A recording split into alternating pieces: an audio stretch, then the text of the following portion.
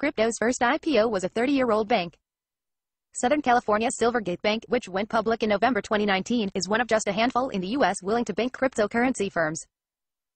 Since November, it's spent part of the $40 million from its initial public offering to create products to serve the industry as price volatility drives trading volumes and deposits.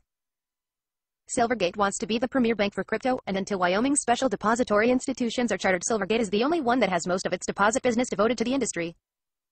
This post is part of the CoinDesk 50, an annual selection of the most innovative and consequential projects in the blockchain industry. See the full list here. Founded in La Jolla in 1988, the bank pivoted to crypto in 2013. At that time, the bank's loans were growing faster than its deposits, and it transitioned to accepting the crypto community's excess fiat capital, which brings in a stream of non-interest-bearing deposits. It then converts these deposits into interest-bearing deposits at other banks, investment securities, and loans. The backstory gives Silvergate social capital among crypto companies. The bank was among the first U.S. financial institutions to fully embrace the industry, said Dave Ripley, COO of the Kraken cryptocurrency exchange. Many U.S.-based crypto companies would have had significantly more difficulty operating without Silvergate services. Silvergate's focus on becoming the premier bank for crypto exchanges and institutional investors is reflected in its balance sheet, said KBW analyst Mike Peritto. Its risk-based asset ratio, total capital to risk-based assets, is around 26% compared to 12% to 14% at other banks.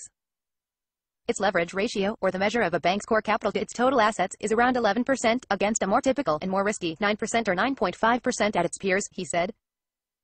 This conservatism gave the bank stability during the market crash in March, while it saw deposits and fee income rise after institutional investors dropped more excess cash into their accounts in the first quarter of 2020.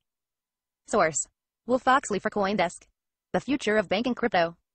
Having moved faster than any other U.S. bank in the space, Silvergate aims to stay ahead by creating products and services clients request.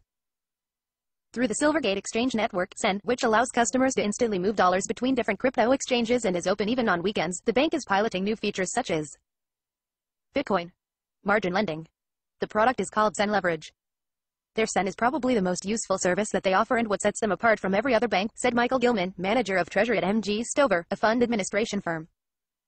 So giving their clients the ability to transact with other blockchain counterparties 24/7 is what separates from the pack. Without the SEN, crypto companies would be bound to the Fedwire system on which banks settle transactions. Silvergate's clients have also expressed interest in custody and settlement services for Bitcoin trades. CEO Alan Lane told CoinDesk after reporting earnings for the fourth quarter of 2019.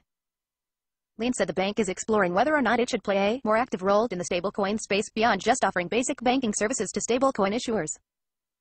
When asked about how the Facebook-backed Libra might benefit the bank, Ben Reynolds, executive vice president of corporate development, touted Silvergate cash management products that allow for the quick transfer of fiat to stablecoins. That could mean stablecoin products for larger customers. If the history of banking tells you anything, people are willing to pay for a higher level of service, especially in the institutional segment, Peritto said.